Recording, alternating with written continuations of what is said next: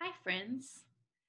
I have a book to share with you today called Measure It, because we've been talking about large objects and small objects. We've been talking about long objects and short objects. So let's see what else we can measure in this book. The author is Joyce Markovics, and the title of the book is called Measure It. Let's find out. Let's measure together.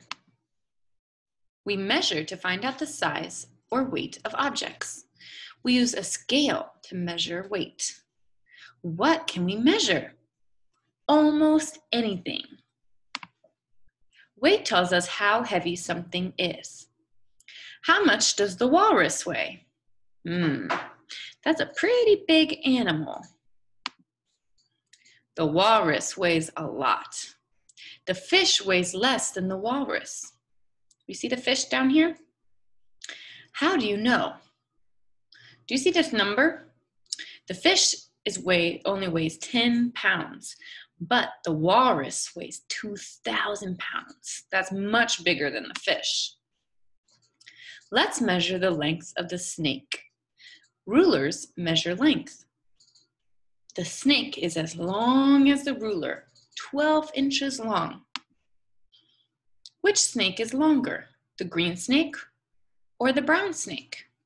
The green snake is longer.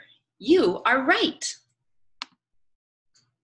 How tall is the ostrich?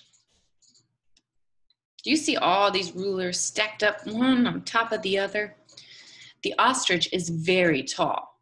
The ostrich is 6 feet tall, or 1.8 meters tall. But the boy is only 4 feet tall. So the boy is shorter than the ostrich. Look at the 3 feathers.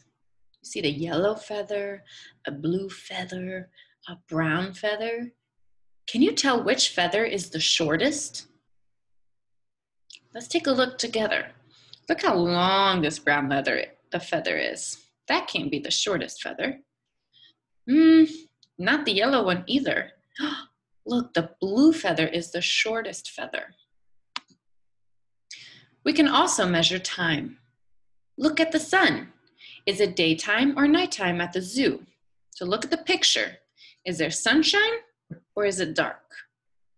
If you said sunshine, you're right. It's daytime at the zoo. We use clocks in the sun to tell time. What else can we measure? We can use a thermometer to measure temperature.